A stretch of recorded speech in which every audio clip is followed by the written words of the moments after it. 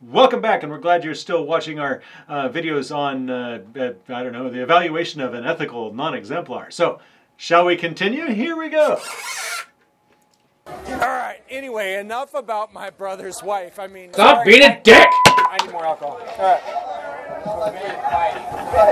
Anyway, I think we got this one. I think we can milk these buggers for more cash. They don't really know what this intervention is like, right?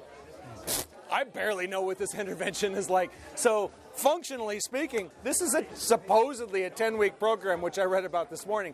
I told my brother Stephen that this thing's going to be like, I don't know, 20 sessions, 20 weeks worth of programming. So I'm going to train all his managers, I'm going to train all his middle managers, and I'm going to end up training all his staff. I got a BCBA working with me. They don't even know what the hell's going on. They're just waiting for me to tell them. I need to get to the end of the year, all right? And I don't have any other contract.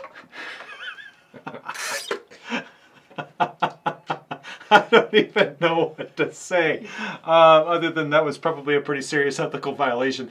215, I believe, is the code we're working on here. We got interrupting and discontinuing services.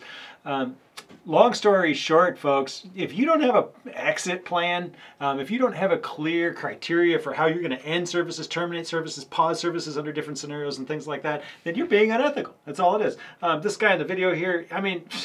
Really? I'm just milking him. That's all I can do is just try to get as much money as possible. I'm trying to be sneaky. I'm trying to be one of those horrific consultants that don't actually do the job that they're supposed to do in an ethical fashion. And by that I mean, like I said, I didn't tell Stephen what's really going on. How are we going to terminate services? What do I just do? Keep charging him? No, there has to be a clear, concise beginning, middle, and maybe not a middle, but clear, concise end, a goal that we're trying to reach, a behavior that we're trying to change. So don't forget that stuff.